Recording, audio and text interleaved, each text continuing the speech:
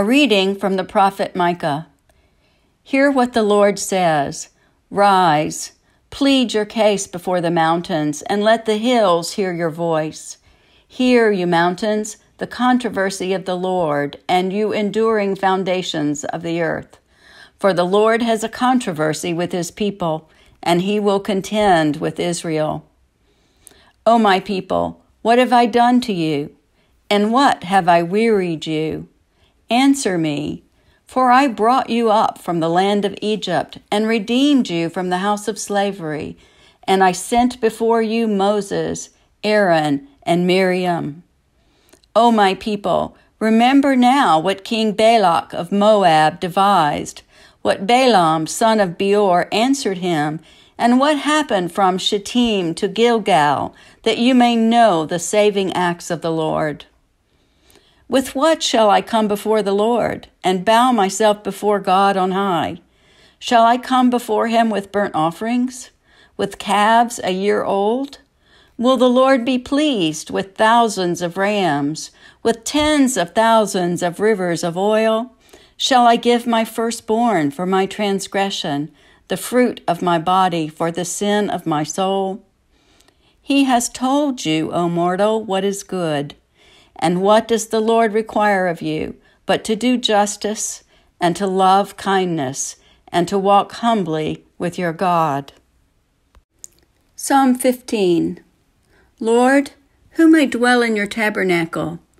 Who may abide upon your holy hill?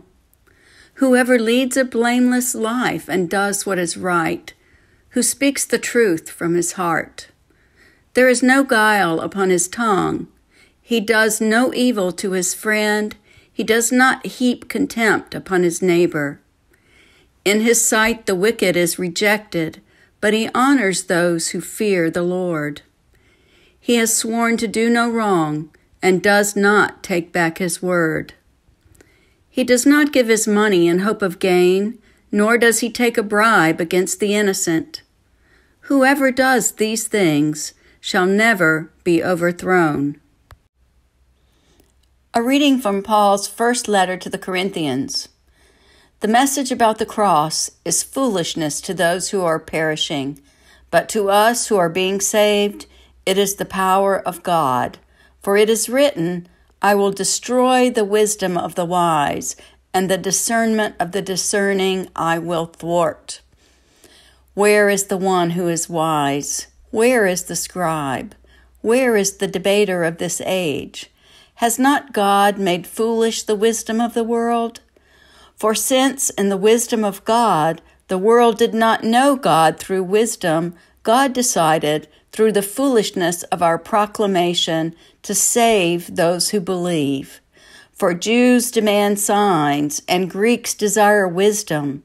But we proclaim Christ crucified, a stumbling block to Jews and foolishness to Gentiles.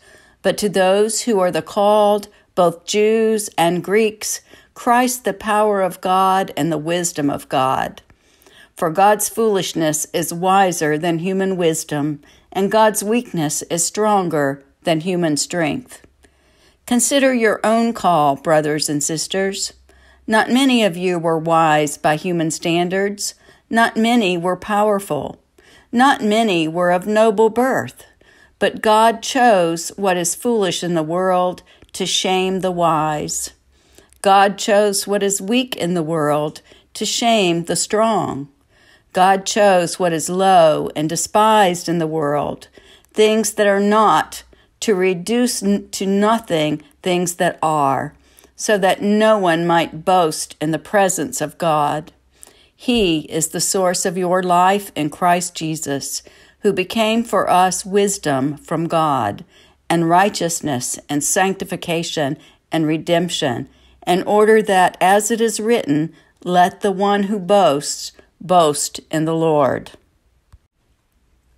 The Gospel according to Matthew. When Jesus saw the crowds, he went up the mountain, and after he sat down, his disciples came to him. Then he began to speak and taught them, saying, Blessed are the poor in spirit, for theirs is the kingdom of heaven. Blessed are those who mourn, for they will be comforted. Blessed are the meek, for they shall inherit the earth. Blessed are those who hunger and thirst for righteousness, for they will be filled. Blessed are the merciful, for they will receive mercy. Blessed are the pure in heart, for they will see God. Blessed are the peacemakers, for they will be called children of God. Blessed are those who are persecuted for righteousness' sake, for theirs is the kingdom of heaven. Blessed are you when people revile you and persecute you and utter all kinds of evil against you falsely on my account. Rejoice and be glad, for your reward is great in heaven, for in the same way they persecuted the prophets who were before you.